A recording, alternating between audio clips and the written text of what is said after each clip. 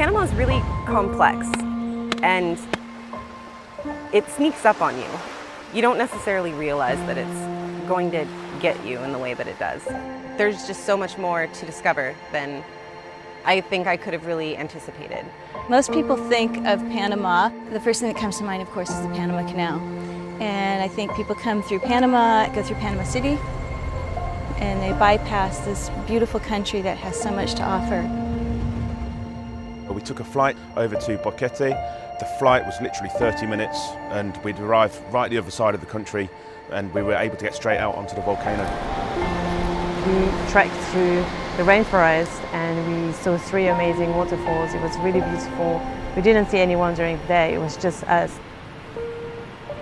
The way that we experienced the cloud forest in Boquete was by foot, walking across these suspension bridges. Usually I tell people, make sure to look up no matter where you are, but in this cloud forest, because you're so high up, you have to look down to see everything. We also learned about the different kinds of coffee grown in Panama. They grow geisha coffee there. It's so cool to walk through these farms and see the berries and try a raw bean. It's like covered in jelly and it's sweet. And then go to the processor and see the process that every single bean goes through to get to your 1 cup of coffee. We went snorkeling this morning, we saw different fish. Some people saw turtles, we saw dolphins as well. And then we ended up on the beach, a desert beach, no one was there.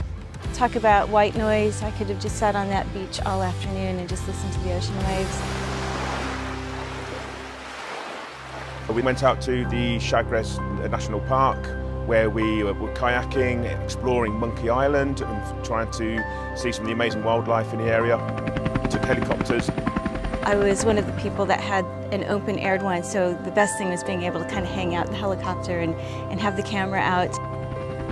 Instead of just kind of being a little circuit around and giving people a view of some geographical thing you're looking at, it actually went into the canyon and it was just an unbelievably pristine, rural, remote area of wilderness. From above you can actually realize how vast it is. And then we started rafting down the Chagres River. The air was cooler, the water was warm. As we were travelling down, the heavens opened up, it started to rain. You know, you're feeling the elements as you're witnessing them. It's not just looking at a photo, it's not just looking through the glass of an aquarium, you're in it. And there's just something that you can't replicate with that sort of experience. We visited a local community, the Ambera village, where we saw local people who welcome us and we learned a little bit more about them.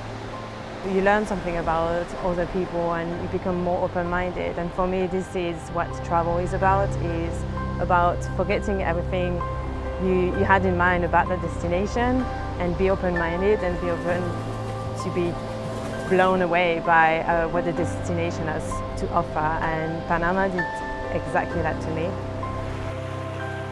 I do really think that people make an experience, but no matter where in the world you are, at the end of the day, that starts with you and you have to be there. It's a gift to be able to be present when you're traveling in a place like Panama.